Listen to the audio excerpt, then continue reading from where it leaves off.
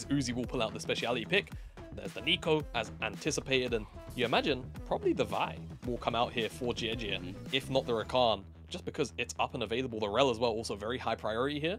But I feel like you could pass over this, right? The Alistar's also up, and you could definitely take that side of the matchup. But EDG, no, want this Rel. And of course, technically, works as that flex pick too. Can go in the jungle, can go in the support role, as we traditionally technically see. Yeah, I mean, just Kanavi's pulled it out. But yeah, we know most likely going to be in support, especially with Meiko's playstyle. But I like that you flexed it around, and I like ultimately that OMG took away this Kai'Sa when some of his best games in Split have been on that set pick. So despite the fact that this guy can flex 80 carries, we know that OMG are taking away one of his best with the Ppgod Alistar into the mix as well. As you were flaring about before, Jamada, that Vi's still on the table, and it is something for Arky that he can just pinch and make sure that Jiejie doesn't have.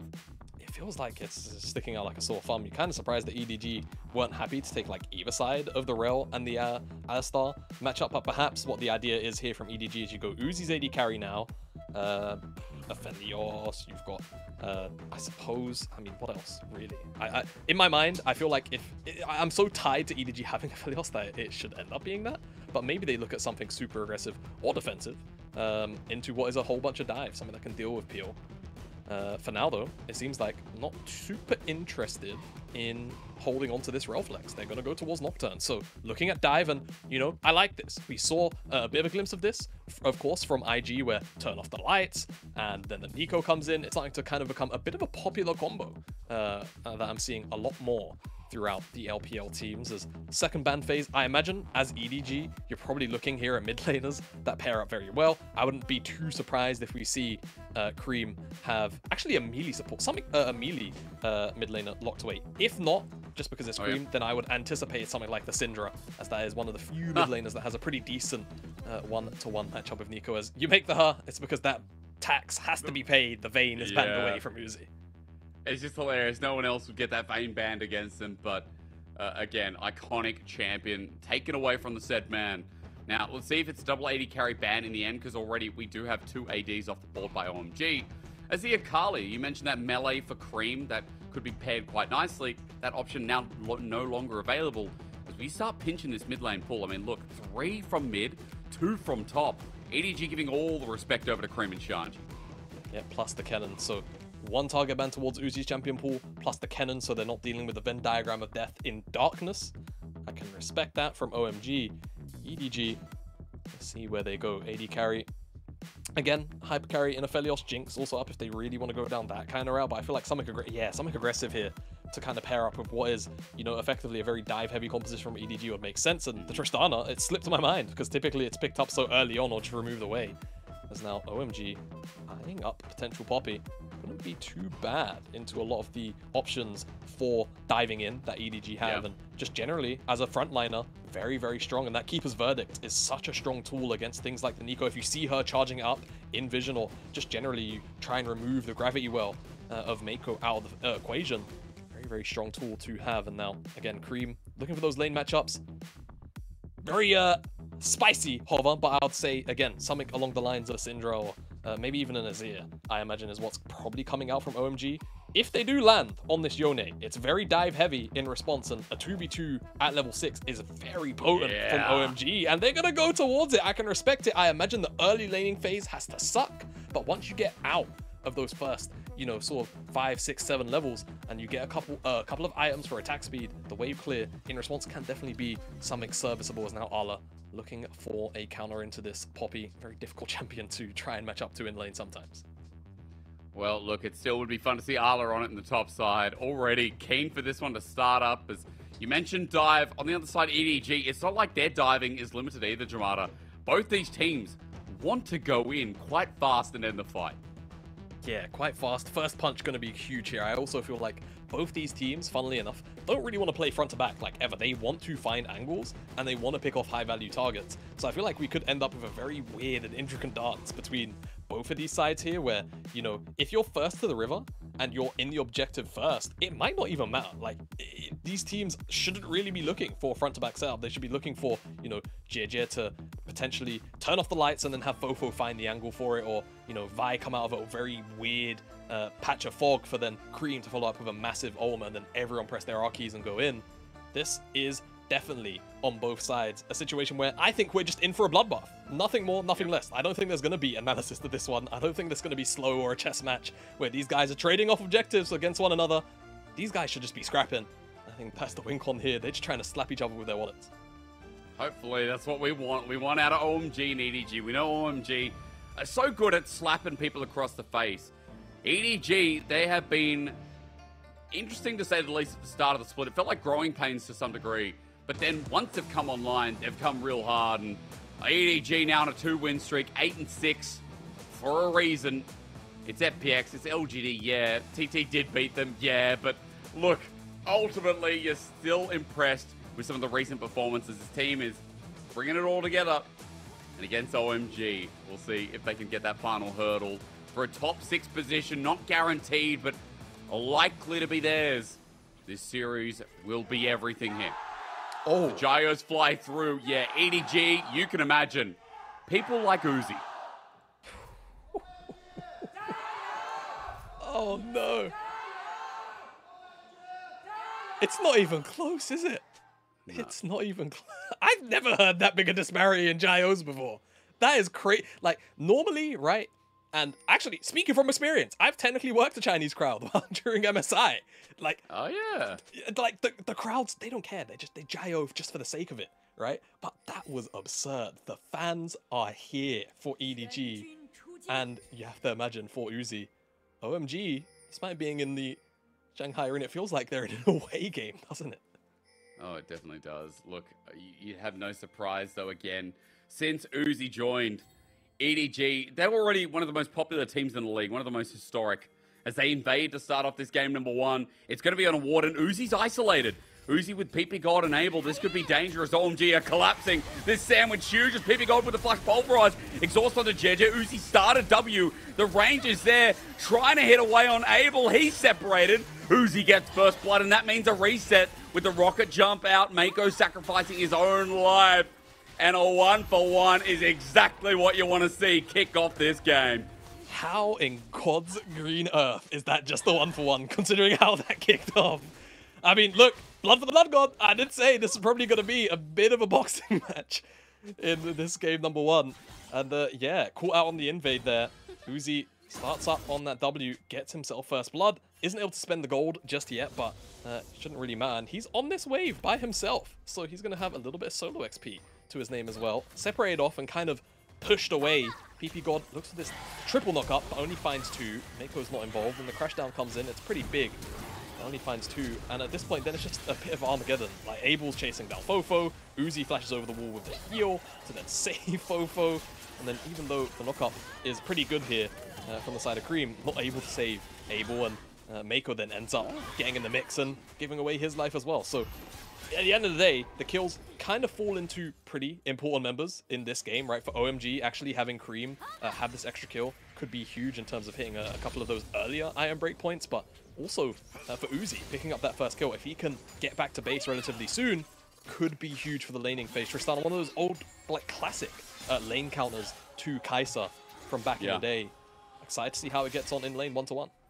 Especially without summoners available to all of the crowd down at that bottom side. All 8 summoners were used in the last engage. As you mentioned, Creme was able to go back and get a dagger, but Uzi unable to return just yet. With a hard push, we'll see what happens with that reset and what timing he can find. As Jiejie, not sure if he was spotted out here and crossing over to the top side, but Aki, they believe he was, as he'll be crossing, trying to optimize that bottom lane. Pings are coming in as EDG are hard pushed. EDG pushed, like you said, no flash either member. Meiko, I think, is likely gonna be the target here. I feel like Uzi should be a little bit too hard to get. Hex flash into the bush, Q, kill Meiko. Oh, danger. Easy setup. Yeah, okay, Meiko just like that, gonna die, and trying to buy some time at the very least.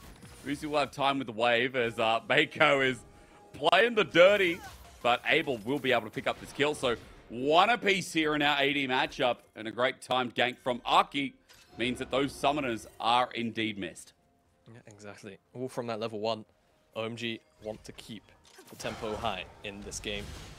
And I mean, I feel like both teams do, but maybe as OMG, like, you've got such a geared to dive composition, right?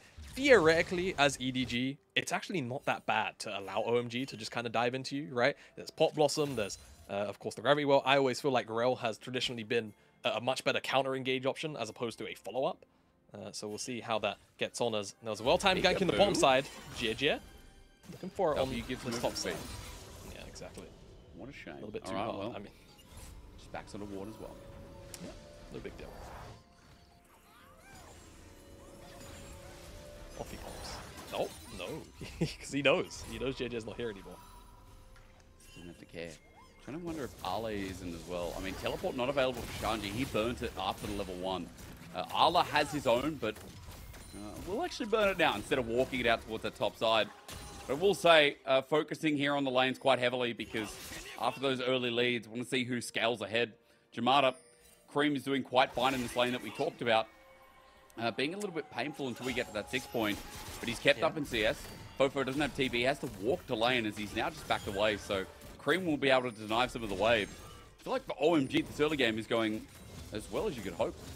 Yeah, I mean, I can't remember the last time I saw a melee matchup into Meiko go even in CS. You know, like it's pretty absurd that Creme is able to keep up by the expectations I've seen set by plenty of matchups in the past. Though I will say those have been like champions like Akali and Kiana that really can struggle into this poke. Whereas on the Yone, a couple more defensive options, right? The mobility of that third Q, the W as well to kind of shield away some of that damage probably does help curb some of the poke Meiko can have up and available into you as a melee champion, as Jiejie is on this dragon, and he does have lane set up from this mid lane. And this should be a pretty easy pickup because I feel like OMG, the only way they get in is a straight up flip, and Arki does not seem interested in that whatsoever. Not at all. Creme even with ulti. What are you going to do at this point with just boots available as first dragon goes over to EDG. And I want to mention that Uzi in this early game was able to pick up Noonquiver from the gold back, but remember that Abel got some as well from the kill. And because of that, was able to pick up the Kache's shard as well as the Noonquiver on top of it. Azaki just spotted out by Jiejie. Over the wall he goes. After watching IG and Weibo, their explosive early games, especially on IG side, this feels like we've just gone to Betty bye-byes. Like, this completely different feel. Even though we've already had 3 kills, I think it's slow. Like, how is that possible? We're actually Atlas and you know, Chronicler. Who are you? Welcome to the podcast. Okay. Yeah, this is what's going on here now. Yeah, I will say, obviously, pretty big juxtaposition between our second series of the night and the opening here. Well-timed rocket jump from Uzi. I'm kind of curious about how this Herald prioritization is going to go from both sides. Jiejie with Paranoia is always going to have really easy target access. I feel like it's more about how FoFo is able to actually find a big angle if there is a rotation up from OMG here. Or maybe they just kill Creme and that's maybe. The rotation. Pop Blossom. Oh, Fate Sealed buffers it though. He's out. Yeah. Nicely done from Creme. Yeah, ultimate for ultimate. Feel like as Nico, you need that ultimate skirmish here at that Herald. Whereas as Yone, you always have, you know, those knockups coming through from the Q3. This could just be an outright EDG win. Just the fact that they trade out those ultimates. I mean, or rather, OMG win if they decide to contest it, rather. EDG are the ones that are on the objective first. It's first move as well from Abel and Ppgod. Just the issue is, Meiko's ahead of both of them. Just depends who influences the top side more. As ulti's used, Shanji finds it. There's Paranoia layered on top. As you said, that Yone's into it, but they all collapse down, and Meiko's here. The rel difference huge as Creme forces out a flash from Jiejie. Rather FoFo out the backside, but to no avail. He's shoved against the wall, and Shanji finds his mark. It's a trade here, and might even be more as Meiko now in trouble. They need to work trying to save the support, and it might do some damage, but Creme still finds it. Ala can't get the trade off, and OMG with the bigger punch. And guess what? EDG might have got the Herald, but now you have a 2-0 Yone. Yeah, 2-0 now. 2 kills on top of this Yone. Extra 1 from this Herald. It's a bit of an awkward exchange, though, because you could really tell, if we will get a replay, I'm sure we will. Creme was trying to execute the Herald, but Arki's just dying in the mix. EDG. Look. So Creme goes in. He's on top of the Herald. There's also this skirmish here. Keeper's Verdict does connect and send the Gwen quite far back. But look at Yone. He's trying to hit the eye. It keeps on turning. And then Arki gets one shot by all the CZ. And because he hits the eye, then means EDG are able to smite it away. But then the chase down is solid. Flash into the heroic charge here, locks FoFo down, and then the continued chase down of, again, the mobility that Yone has. Spoke about how, in terms of how a team fight would look, as Yone, that Fate Sealed is an excellent tool, don't get me wrong, but not a necessary one to fight even this early on, just because of how those champs work. And FoFo not having the Pop Blossom did mean that there wasn't really much of a response, you know, once he got dived on the retreat there. It's 2-0 though, Creme. As you mentioned, things going well here. It's a BF sword start as well. So, folks, we're getting a bit more damage to follow suit as now for Ppgod as he hex flashes over the wall and just spots Meiko, has a little dance.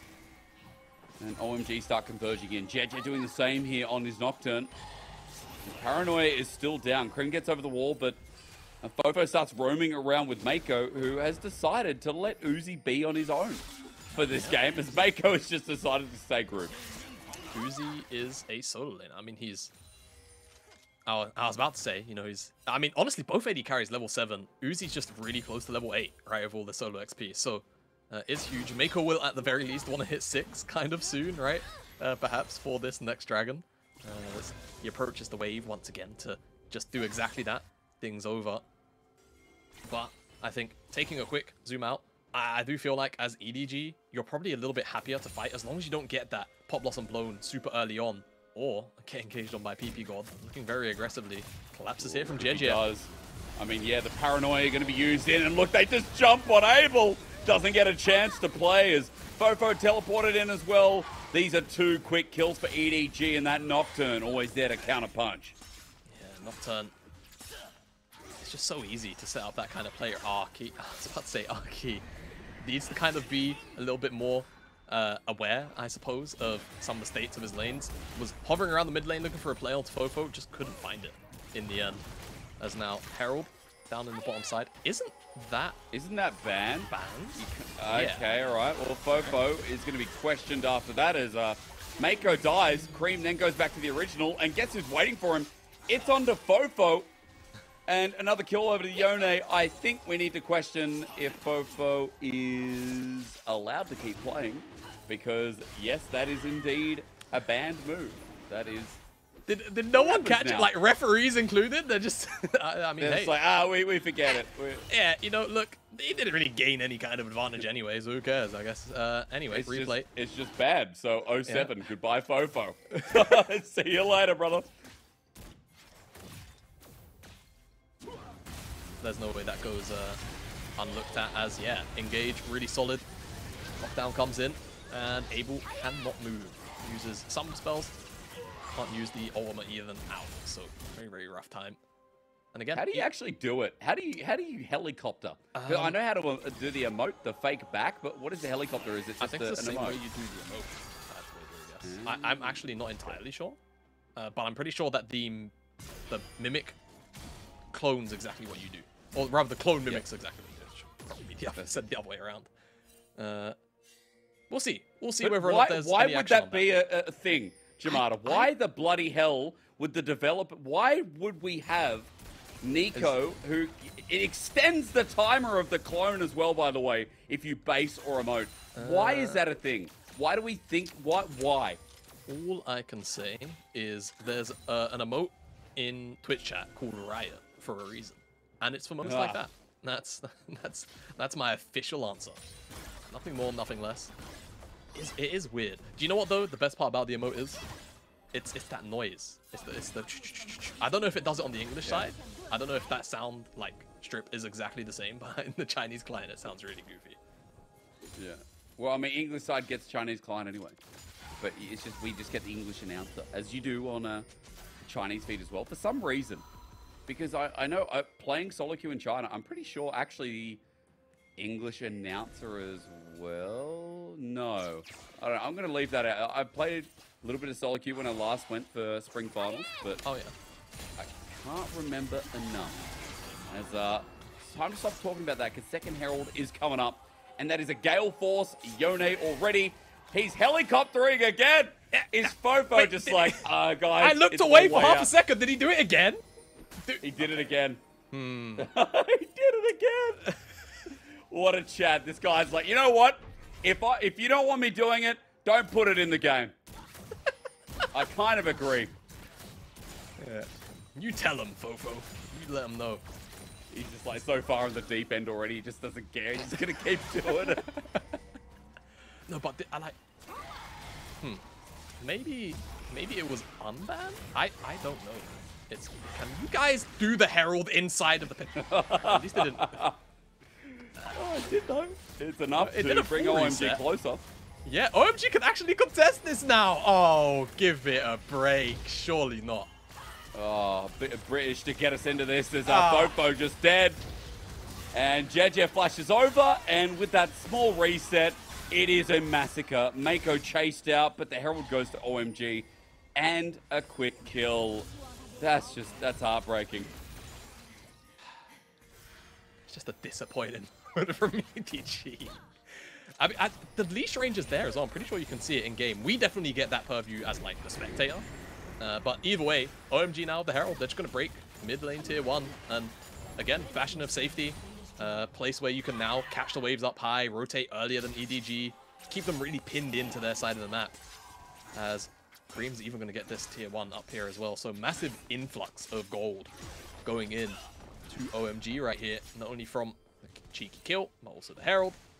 And those two towers, minions will do the job. Creme was a little bit uncertain about whether or not he would get that localized gold, as, yeah, they can see the patience bar. It's not like they don't know it's going to reset. Like, oh god, it's on a ward as well. Yeah, I think they were trying to do it out of the pit, maybe. But, like, even then, if you're OMG, you're just looking in the pit. Oh, no, the Herald's not in the pit. Let's go take a look, guys. Yeah, re-engage comes in. Great Q flash here onto FoFo. He can't respond. Ultimate as well. Practically perfect CC. Not able to basically do anything. And teleport comes in just to confirm Jiejie's flash out of the pit as well. Really clean from OMG. No response from EDG after that Herald resets. OMG up 2,000 gold. EDG with a, I wouldn't say quiet early game here, Jamada, but since that skirmish, it's been really rough to see how they can pull the trigger. I mean, we've seen everyone pick up their item now. Second one almost for Uzi. We know they have damage, but OMG just aren't giving them the position where they get these perfect CC chain off, this perfect fight. Maybe in front of this next dragon. That's where we see OMG step up, and the Nico, the Nocturne, all the tools we know EDG have come alive again. Yeah, exactly. And again, they can afford to be engaged on by OMG. They can also look for the engages as well. FoFo flash ultimate available, looking for an angle on the side. But Shanji, Arki, off on those sides as well. Again, multiple flanks. Angle. Oh, Shanji decides to send someone sideward. It's Ale in the end, but FoFo as he flies in, finally gets that pop blossom down, but the fate is sealed. Creme runs on in, and OMG have the angles, have the damage, and now they're playing it front to back. Abel jumps on in against his predecessor, and the rest is history. Behind him on RNG, Abel cleans house in Uzi's face, and EDG are now starting to get wiped in this early game of game 1.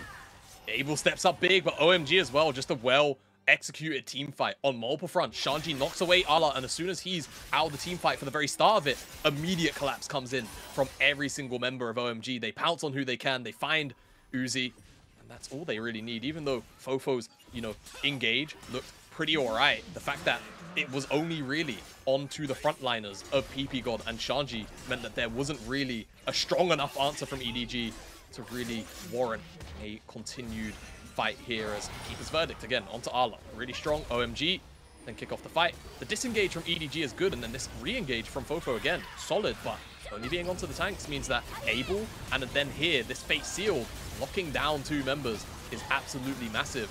And eventually it gives enough space for Abel to find his mark. Ppgod, insane flash W as well. Uzi just jumped on. As I said, the rest is history. And you know what, Jamada? You know what this made me think about? How good OMG are this season. Imagine if they go to Worlds, and then international casters finally have to say Ppgod on an international broadcast. We've been waiting years for this magical day. Just imagine, we've gone through it, we've gotten used to it, but they will have to say PP on an international Riot broadcast. I know exactly which casters wouldn't be able to keep a straight face as well. I've got a list in my head right now at the people that just couldn't keep it together. Yeah, I'm looking forward to that. Let's get OMG to Worlds. Yeah, screw it. Yeah, let's just have everyone say Ppgod. Yeah, why not? I'm down. Man.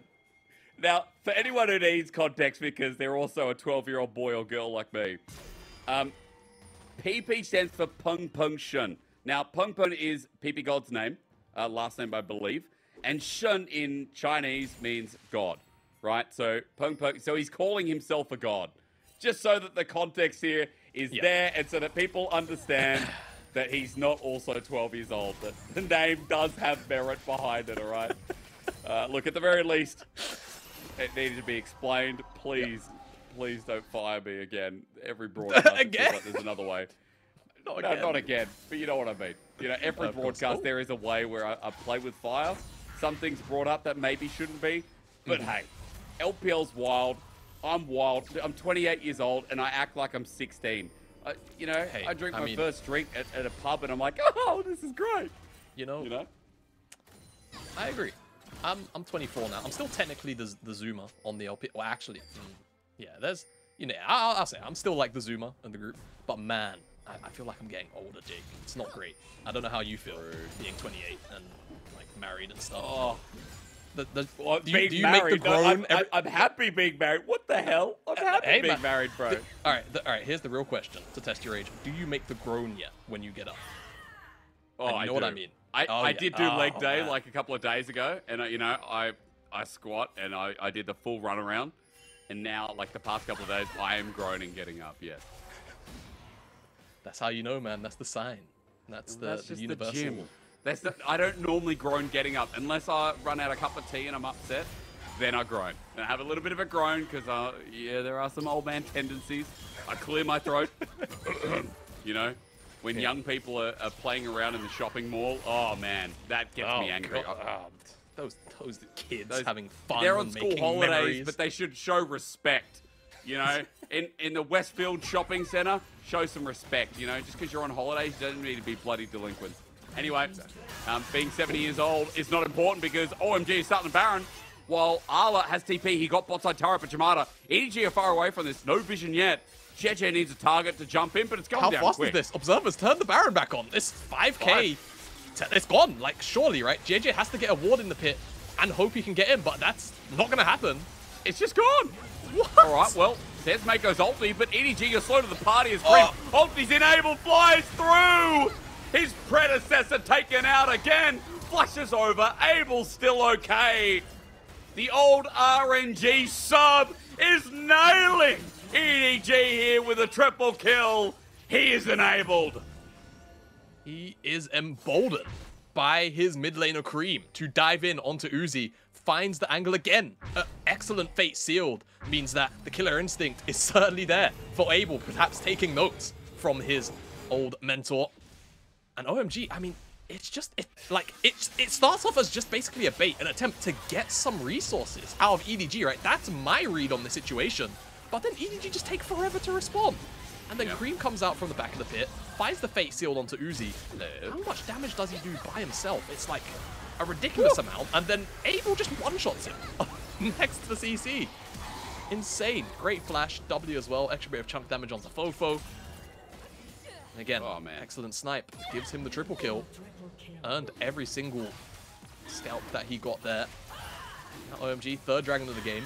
And EDG on the back foot wholeheartedly. So much gold, but this gold lead has just crept up very silently. Got 7,000. Arla might be dead. Arla might be dead here.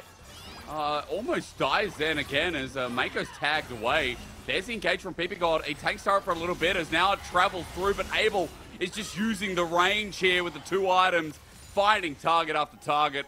Of course, Arla's too far gone, but OMG with another kill with Baron. Now, Jamada, you talk about the gold bleed sneaking up. This is going to be 9k in a second as they find this inhibitor turret. Yeah, and the inhibitor to boot. They've even got a wave to work with in the mid lane. lane. Uzi. Oh, yucky. It's not ideal. Agreed. That's an old man getting up for sure. Arla, would you like to go back to base? I guess he would. Because OMG take another inhib turret just from that. 10k, just about. EDG are getting creamed in this game. I'm allowed to say that. Yeah. It's mid laner. They are indeed. Yeah. They're getting enabled. They're getting creamed. They're getting Shanji'd. It is completely fine. There's a... You know, I'm not going to do it. I'm just going to move on and say that OMG can go push in the top side.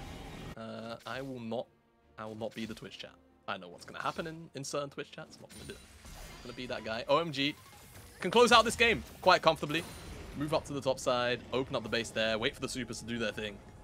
And yeah, that should just be the game. I feel like EDG might be a little bit too far behind in this one. 3 items across the board for the carries, and then on the top side here of OMG as well, 2 items. Whilst that parry of Jiejie and Ala, they've just not really been able to, you know, show off their muscles like how they were in game number 1 earlier on. They have a suspicion.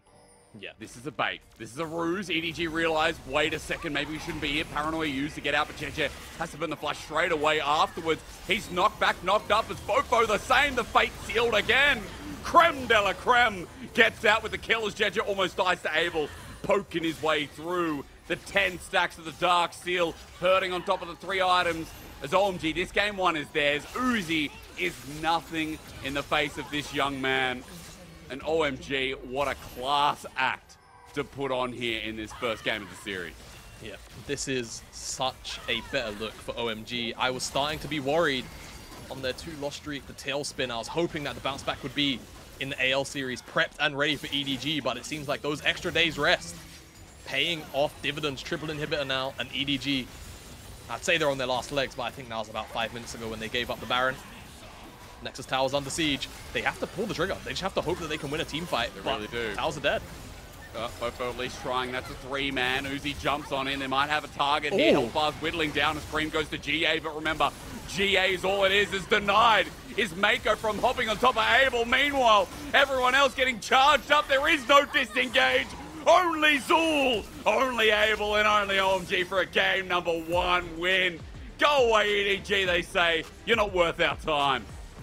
Not worth it. Oh, that was a slaughter by the end of that game, number 1. And OMG looking like their old selves when they're